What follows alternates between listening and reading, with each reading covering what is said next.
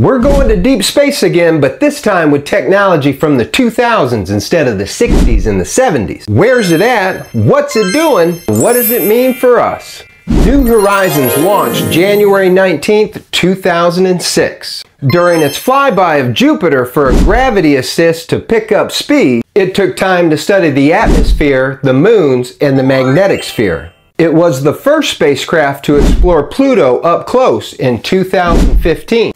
It then continued to the Kuiper Belt, studying the farthest and most primitive object called Arrokoth. Hope I said that right. January 1st, 2019. It also has confirmed with its ultraviolet imaging spectrometer that there's a hydrogen wall at the edge of our solar system that we first detected with our Voyager spacecraft in 1992. It looks like we're getting pretty good with this stuff, so you know what that tells me. Practice makes perfect.